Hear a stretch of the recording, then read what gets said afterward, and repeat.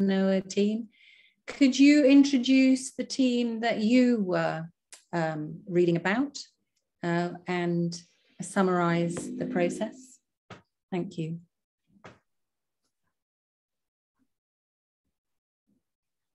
Do you want to start, Rita, or should I? Can you? I will. Thank you. So we were asked to examine a paper, a very interesting paper about the Men's Resource Center in Uganda, which is supported by Promundo, founded by Miguel, my other friend Gary Barker, a great program in many different parts of the world. But the center in Rwanda, working with Promundo and with the Ministry of Health in Rwanda, wanted to create an intervention that worked with men on gender issues. I thought that one of the most telling parts of the story is that generally when we use words like gender, there's a tendency to think that this is a project that's about women. And when in the communities where the project had been working traditionally, when the word gender came up, it seemed as if it was in favor of women and often, in fact, to the detriment of men.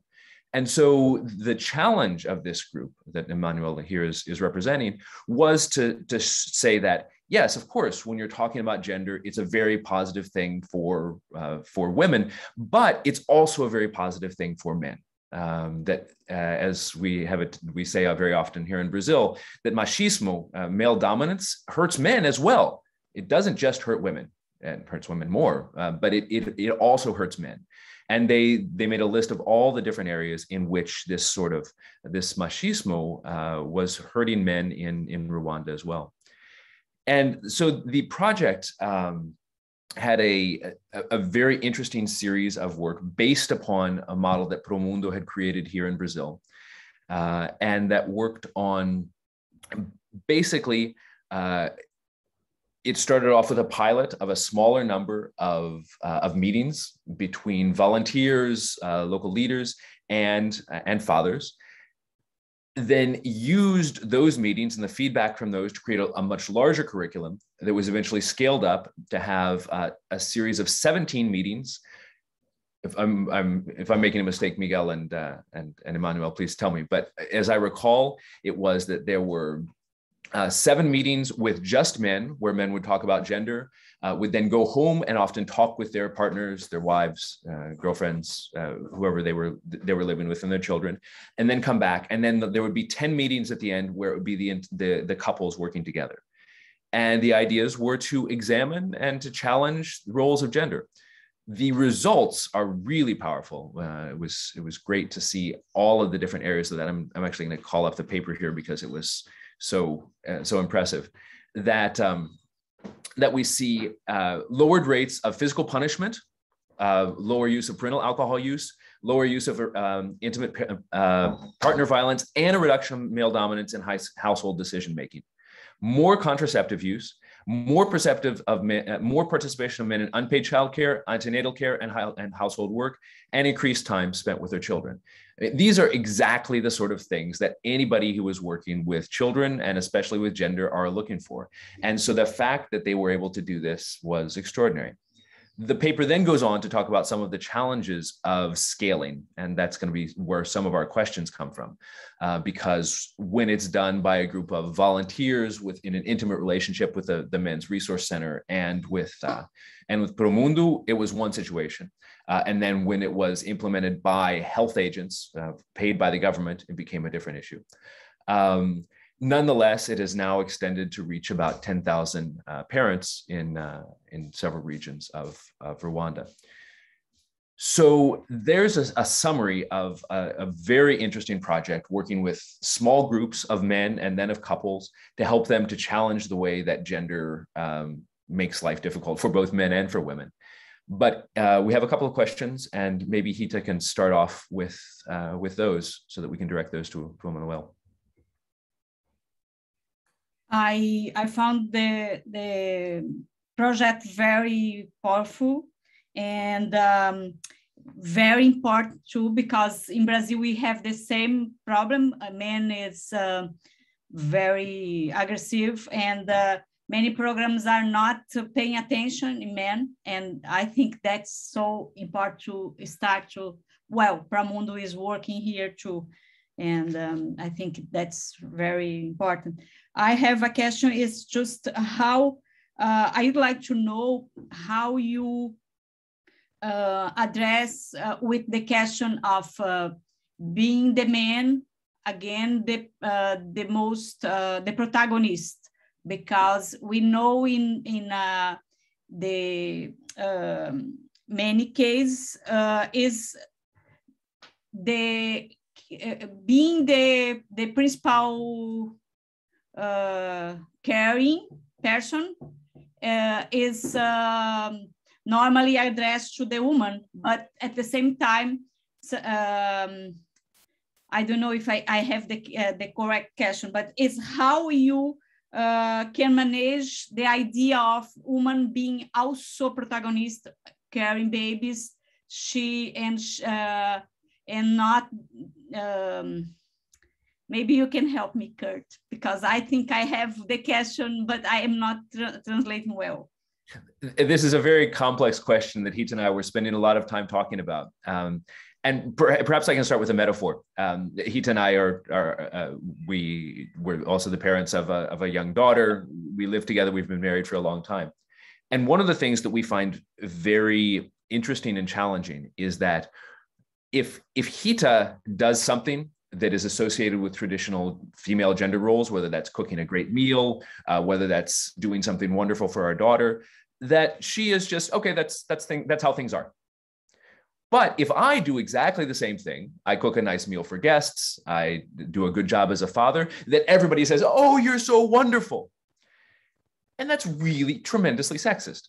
And so one of the challenges that we think is very important to think about with projects that work with parents is how is it that you can encourage the participation of men without men suddenly colonizing this space that had been for women, where women can feel as if they are also valued in this process. And it seems as if, at least in the description, that the interviews that you did at the very beginning with women about what it is that women want from this process was very important, but we wanted to hear more about that. And the other thing that I wanted to hear about, if I may ask a second question, is the question. It emerged very much at the end about how COVID has changed the project. And the paper relates how COVID has been really important in seeing how important village leaders and village elders are in the process. That most of it had been done first through volunteers, then through community health workers. But this saw the importance of village leaders. And so we wanted to ask a little bit more about how that came about and how it is that you see the importance of these village leaders. Then there was one final thing that we wanted to ask about, which is, let me call it up here.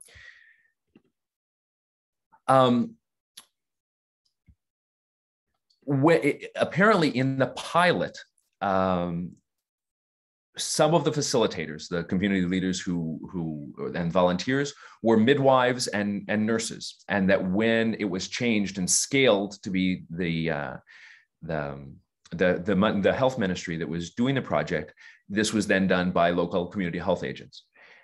I'm sure that there's a gender issue there. I don't know enough about Rwanda to say, but generally midwives is a feminine role. And very often community health workers can be both men and women.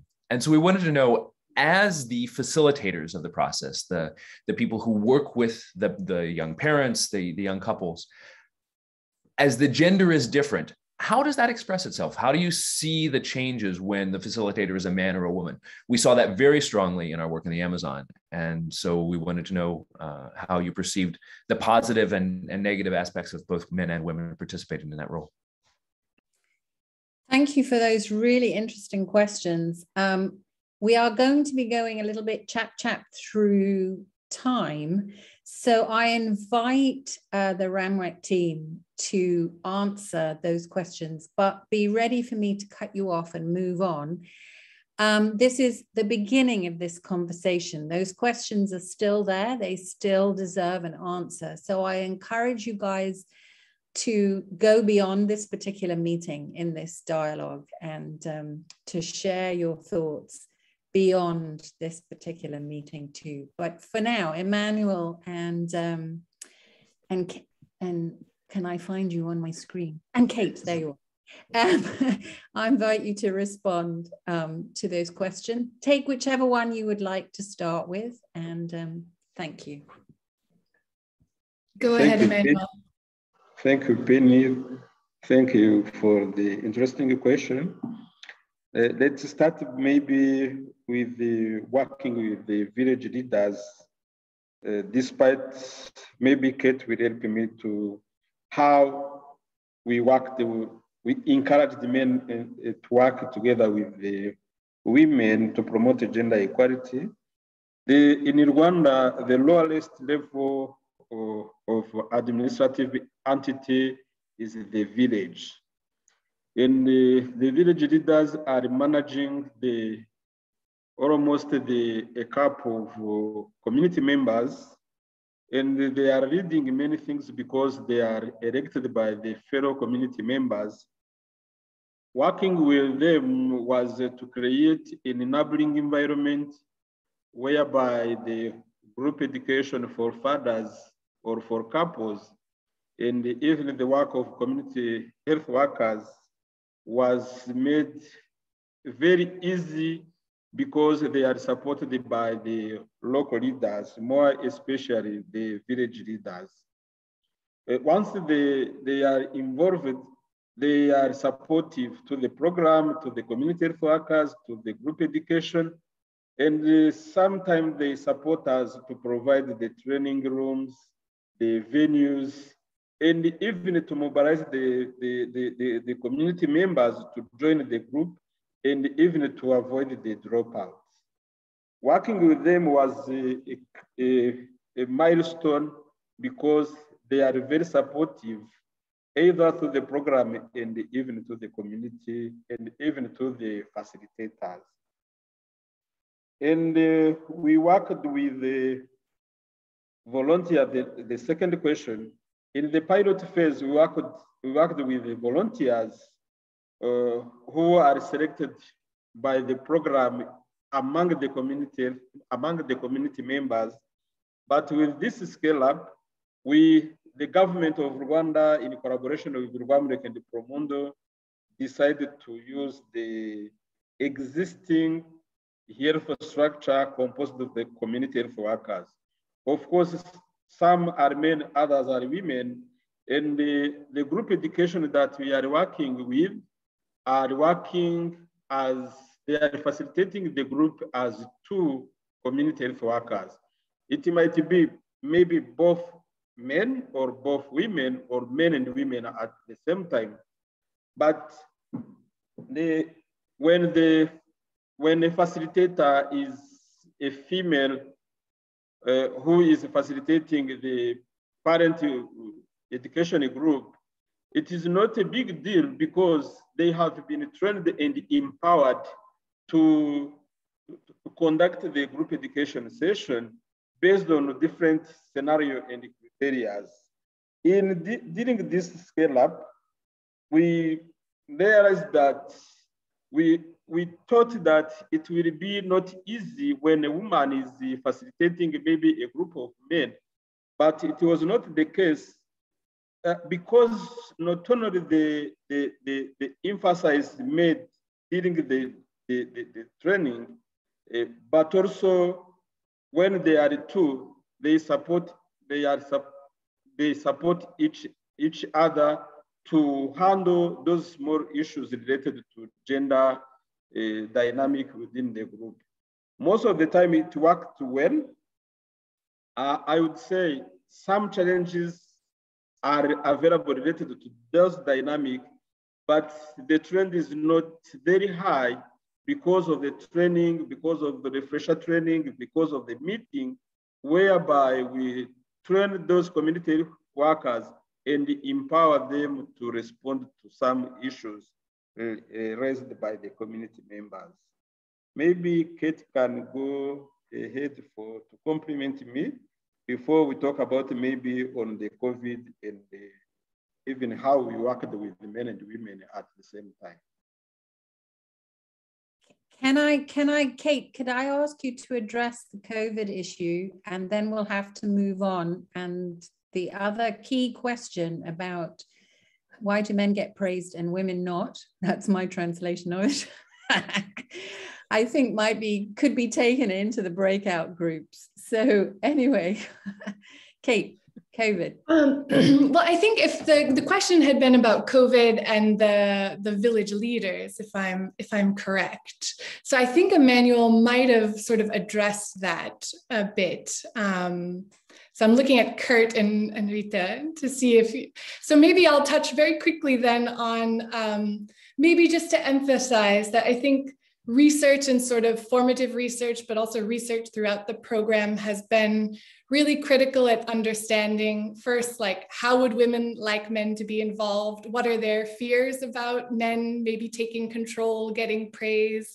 How do men want to be involved? So that really definitely informed the whole adaptation to the Rwandan context, but then has been something that we've been following up on over time as well, like through the RCT, to understand, is men being more engaged in their children's lives having any detrimental impacts on women's power, control, decision-making, et cetera? And, thus far we've seen only positive results, but qualitatively, we've also really tried to follow up to make sure that women, are appreciating men's greater engagement in their children's lives and within the family. And so I think another related issue is we've also been following up on the issue of the gender dynamics and, how do participants like or not like being facilitated by potentially two women, whereas the original program was facilitated only by men. So we've been following up to, really understand how that makes facilitators feel, how that makes participants feel, to know whether or not it's working or not. And then very quickly, I'll say, and maybe we can chat more in the breakout rooms and things, that I think this issue of praise is something that we've seen, but mostly only sort of at the health facility level. So being praised for, taking a child for vaccination, for accompanying a partner to antenatal care, family planning, but more at the community level. And, Emmanuel can better report on this than I can, but what we've seen is more a little bit of pushback. It's not necessarily praised to be doing these things. And so it's actually something that there can be pushback both against the woman, because she might be seen as failing in some way because her partner is taking on these roles, or pushback against the man because he's failing at his, expected gender role. So I think it's, that's sort of more of what we've seen, but at the health facility level, we have indeed seen that sort of praising and potentially, men getting fast-tracked and things like that to get services when they're accompanying a partner or bringing a child. So I'll wrap there. Thank you very much. And while you still have the floor, could you now move us on? I'm sure there are some common themes that are going to come out of the piece that you read. So please take us through RWAMREC, the case study that you read. Thank you. Thank you, Penny.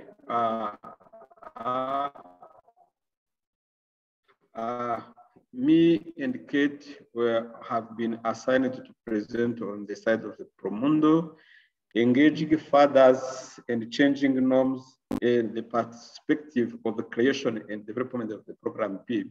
In summary, the program P, Pai and Pedro in Spanish and in Portuguese, which means fathers, started in Brazil with the aim to advancing gender equality, promoting health masculinity, reducing gender-based violence, and improving the well-being of a family by engaging men in active fatherhood during the partner's pregnancies and children area age, by using fathers as an entry point for exploring gender norms in traditional behavior. We are honored to be with Miguel, who is the founder of Program P, Program H, Program M. And while the program was started in Brazil, now it is adopted in many countries, including my country, whereby we are using the program P with a small adaptation, but with the quality and the fidelity, because the original content is still the same. The program P module provides strategy, exercise, and the activities to engage actively fathers and the couples, but also Promundo support in the designing and organizing the campaign to involve men in child development and in healthcare providers with the tools to engage men around maternal, newborn, child, and family health. And currently, 18 countries are using the model. And the model shift from the child health to men's engagement. When I was saying that we are honored to be with Miguel Fontes, who is the founder of Promundo and the program P, program H, and the program M. Initially, he funded the Global Orphan Program to help children orphaned by the HIV and the AIDS, but also to advocate for government to make more accessible the medication for HIV and the AIDS for children. The great achievement that have been achieved against HIV, AIDS, and the Promundo shift from a global orphan program and expand the focus on supporting children and empowering the community. Later, Miguel was joined by Gary and create a gender equality program for men using the program H. As I said, the program P is for couples, the program H is for men, and the program M is for women and the girls, which provide a safe space for women and men to challenge their own social culture and belief and discuss about the positive change. Later, the program was embedded in the Ministry of Health program, and now the program P is used by the Ministry of Health in different activities for healthcare providers on fatherhood and men engagement. And for instance, it has been adopted with many countries, and it is gaining the wide dissemination in a different country, and it is bringing the positive results. Maybe Kate can help me to talk about the Promundo and the work of program P with indigenous people, because it has been used during the COVID-19, but also it has been used for the indigenous people. If Kate is on board, she can maybe help me to talk about it. Thank you. Sure. Thanks, Emmanuel. And I think full transparency, I also am working with Promundo, but through the US office. And my work has really focused on sort of sub-Saharan Africa and South Asia. So it was very interesting for me to read more about, you know, some of the original work in Brazil and some of the ongoing work. And so sort of our questions, maybe not necessarily for clarity, but what we'd love to hear a little bit more from Miguel about is some of the newer adaptations of Program P that are mentioned in the case study to riverside communities and to indigenous communities in the Amazon. And I think particularly we're curious to know a little bit more about how that collaboration started. You know, I'm sort of, how was it beginning? And what are you learning through that process in terms of how adaptation is different? You know, the brief mentions, adapting to culture and language and traditions, and really being led by those communities in the process. So we'd just love to hear a little bit more about what you're learning through that process and how it's been different. So much, Emmanuel and Kate and Rita and Kurt. Now you know why I was so fascinated by your experience in the Amazon. There are a couple of comments on the questions that brought by Emmanuel and Kate that I would like to address. The first one is regarding all of these interventions that deal with sustainability through public policy. That's why Promundo is a Brazilian civil society organization. We are now based in Brasilia, really to work together, and we have offices in Rio, to really scale up into the public policy system. So we are working in the health sector and also in the social protection sector. But one thing that is very important is that we start up by questioning machismo. That's the mainstream issue that we address in all of our methodologies. This is the first one. So we don't work with fathers to be better fathers. We work with fathers to give a new meaning to masculinity and gender equality. This is very important because it's not just an issue to provide them with the skills. There are sessions on skills for caring, but we start up when we do trainings with the health sector workers, with the social protection workers, with the education workers, to give them the full understanding how harmful is machismo to men themselves. This is quite important as the mainstream message here. This was, I call myself a machista in permanent deconstruction, because this is how I was raised. And this is what we are trying to bring to people. And child development, it's a key window of opportunity to question all of that and to normalize gender equality to the extent that men will feel much better for themselves. So we are doing some research and with Program P and showing clearly the impact on men seeking more health services after they go through Program P.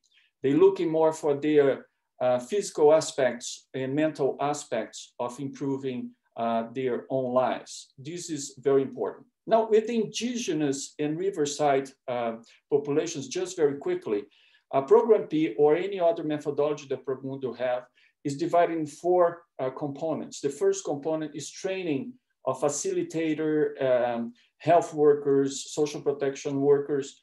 The second one is social mobilization of families and engagement of men. The third is participation in men's group.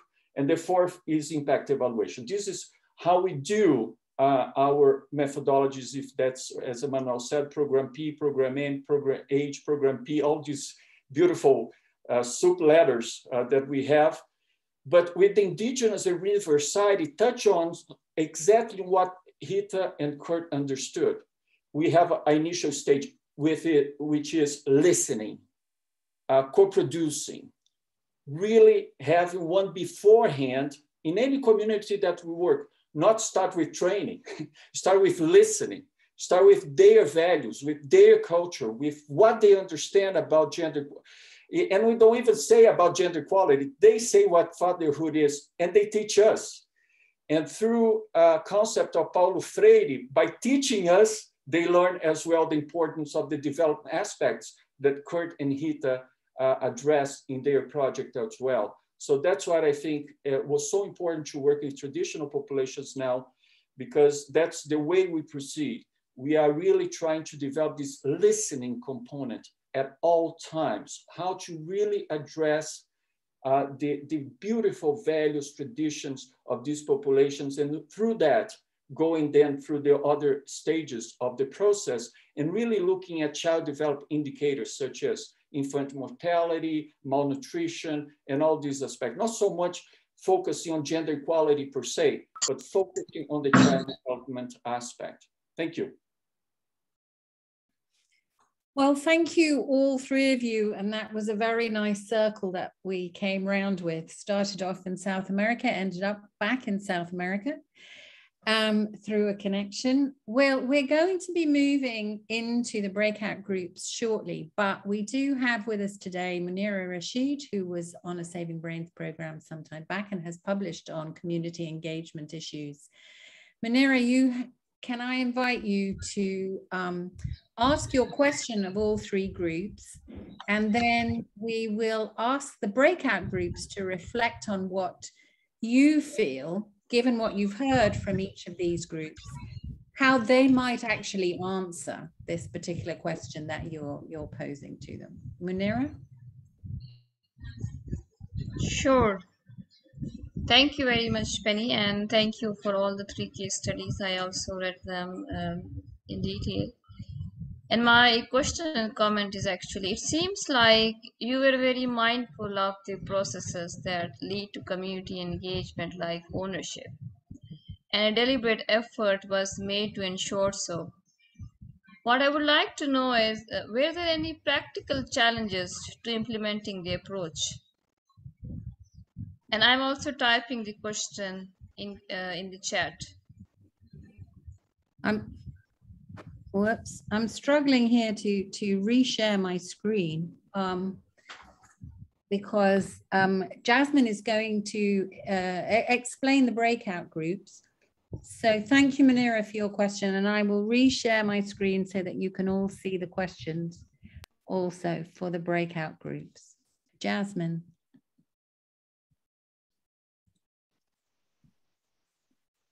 Hi, everyone. I'm gonna place us into breakout groups, so we'll have around 25 minutes to spend together and to discuss. Yeah, Penny's putting the two questions up. Yeah,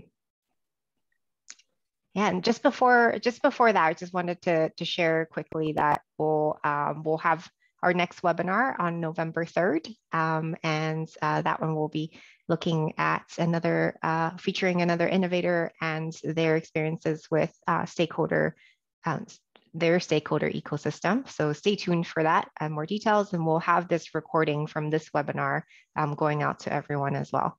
And I think, Penny, have you already shared a little bit about the website and the case brief? I have indeed, yes, inviting people to land there and to share more information there. Okay, perfect. So in addition to these two key questions, Muneera has placed another question in the chat. I hope. Yep, indeed, it is. Yeah. So yeah, I'm ready to launch the breakout whenever. And we have, I think, about 25 minutes, Jasmine. And then, I put in 23 minutes. Yeah, 23 minutes, and then we'll all meet back in the central room. And thank you all very much for sharing both your cases and your reflections on other people's cases. Okay, see you soon. See you soon. Okay, brilliant. Welcome back, everybody. Do we have everybody with us that's still here? So as I want to again thank everybody for sharing, both for sharing your original stories, the teams that have been joining us, for taking the time to really read carefully the narratives of others and sharing that with us. That was very powerful for me, and the questions that you brought up. I'd like to thank everybody for coming and sharing your thoughts in the breakout rooms. And I had a very fascinating time with mine. And I'd like you to have a look at this final question to each of you that we invite you to place in the chat. We also are interested in ensuring that, that we get feedback from how the content has been shared, how the narratives have been shared, and how we've been designing our webinars. So we'll put that link to an evaluative questionnaire into the chat. We'll also send you the link through the follow-up webinar. So a moment or two to think about how you want to respond to this question, and looking forward to seeing what you say in the chat, and perhaps some comments that might come out of that. So I'm going, I don't know if you can still see my screen, but I've got a crib sheet here. I'm going to copy paste that. Are we going? Oops, now I've lost it. I've lost it. I've lost it. No. Where is the slide?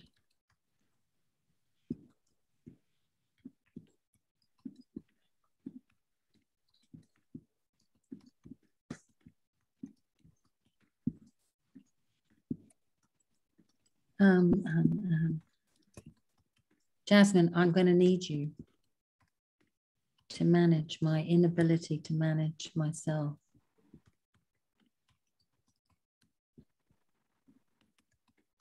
Right.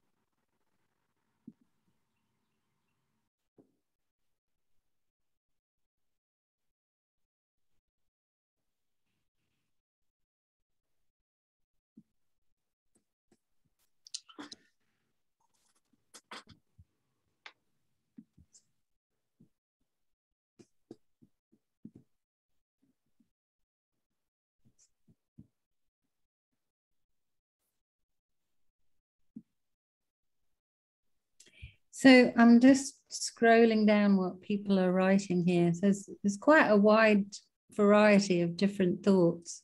So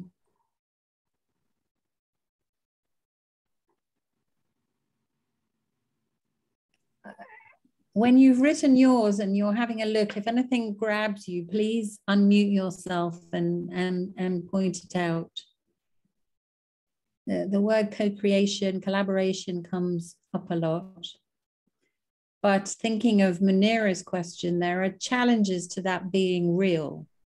How are people addressing that?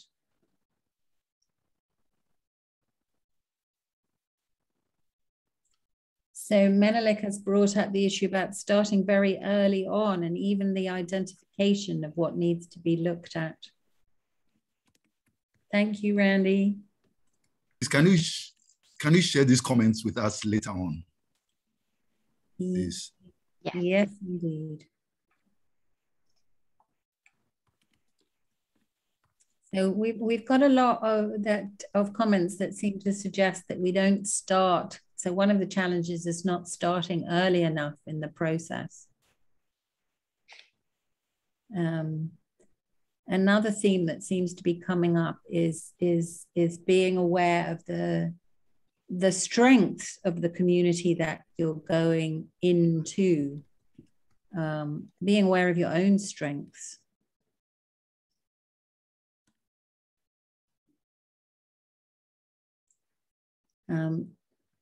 Artie points out there about making change step by step, not rushing in. Thank you, Mark. Nice to see you.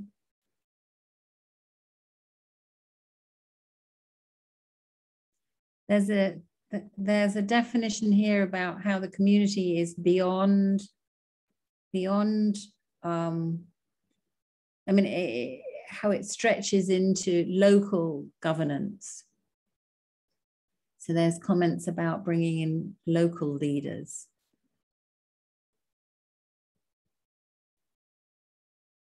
Thank you, Patricia. Good to have you with us and for your thoughts.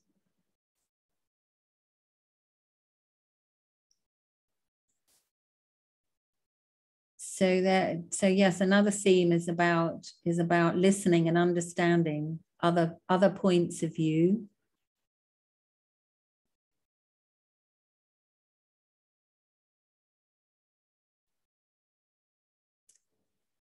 So thank you all for sharing those points. Yes, we will be putting them together in a document. You can take your time reading over other people's reflections and seeing where yours fit into that. I put in the link to an evaluative questionnaire, and now I'm trying to do it for a second time because it's so way up above. There we go. Thank you, Jazz. So as you drift off, we would really please, I know filling out surveys is such a pain, but we really would value your feedback. It's not very long, but it would be very helpful. So if you could click on that link and fill it out for us, and we'll see you all next month. So thanks again, folks.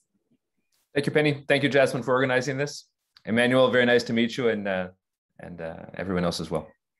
And don't forget that the conversation started. Don't let it end here. If any of the questions that came up in today you feel require following up on, please make sure that we can at least facilitate that happens. Thank you.